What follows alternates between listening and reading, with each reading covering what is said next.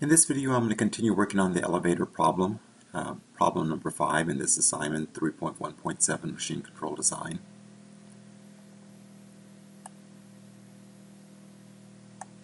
So last video we worked on opening and closing the door.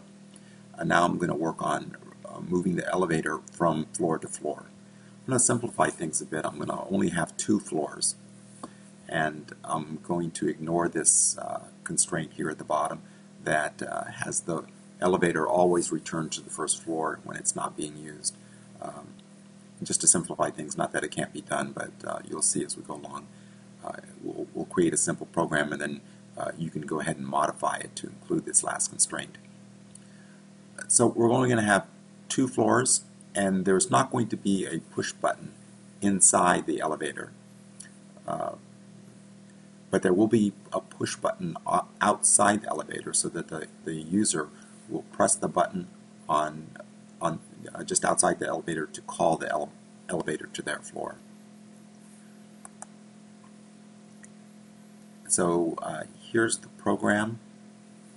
At the digital ports 5 and 6, I have 2 switches, limit switches, and labeled at first floor, and that switch in practice would be a limit switch that would sense whether the elevator is sitting at the first floor, and whenever the elevator stops at the first floor, that switch would be triggered and it would be from 0 to 1.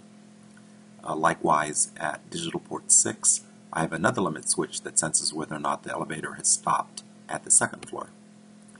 At digital ports 7 and 8, I have my call buttons. These could be bump switches or they could be limit switches, whichever you like. But these would simulate the buttons that are outside the elevator on the first floor, so the customer would go up and press the button to call the elevator to their floor or to open up the elevator door. There's one on the first floor and one on the second floor.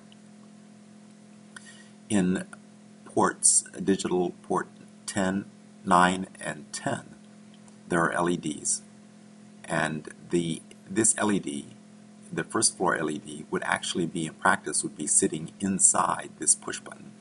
So when you press the button on the first floor, the LED lights up, giving you feedback that the button has actually been actuated and that the elevator will be coming to your floor.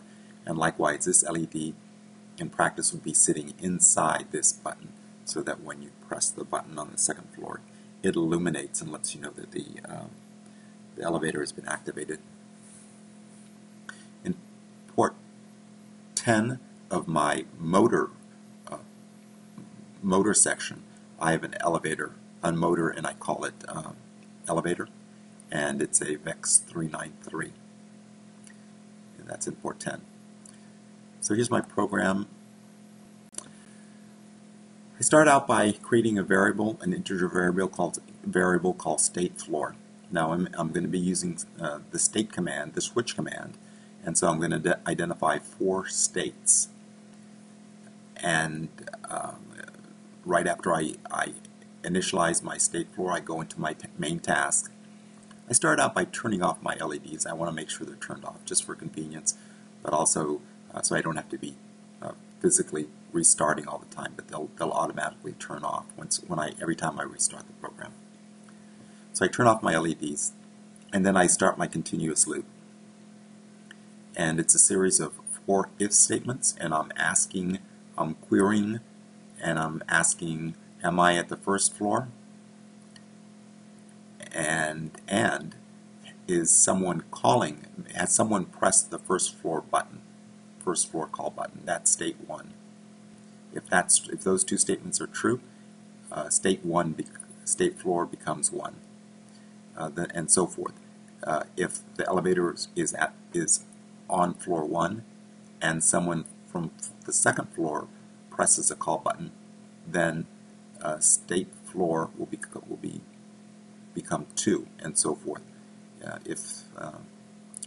So once I've identified my state, it's either 1, 2, 3, and 4, I drop down to my switch statement, and I perform whichever case I perform the current case. So if the elevator is sitting at first floor and someone walks up and presses the first floor button, I'm in case 1, and I process these steps and so forth. So I'll walk you through one of the cases. So in case 1, the first thing that happens is the LED turns on and lets the customer know that they press the button, and the light activates to let them know that the button is working and that the elevator is being called. I have a wait statement, wait 1 second, and I have them throughout the program. What this wait is actually going to be, I'm going to, in the next step of our program, when I create step 3, we're actually going to, this will be replaced with the elevator door program. So I'll make a call here to our elevator door program, and it'll actually be a function that'll be part of this program. So wherever I see a wait, I'm going to go through the steps required to process my elevator door. I'm going to open the door, let the customers come in, and then I'm going to close the door. So the passenger's on board, I start the motor, I go up, and then I wait. I do the command is wait until. It's a new command. I wait until I've reached the 2nd floor, and once I've reached the 2nd floor, I process what's in these in the curly braces. I stop the motor. I wait again. In this case, I would be opening up the door, letting the passenger off. I close the door. I turn the LED off on the 1st floor, and I brake. I come back, and I ask my if statements again. And I wait. Essentially, I'm waiting. My elevator is at the 2nd floor, and I'm waiting for someone to press a button. So actually, the next state that would occur would be either 2 or 4. I'm on the 2nd floor, and someone presses a button on the 1st floor, or I'm on the 2nd floor and someone presses a button on the 2nd floor, and so forth. Walk through this and make sure you understand it. Enter this program into Robot C. Set up your Cortex and debug your program, and give me a call when you're done, and I'll check your program and setup and make sure it's working right.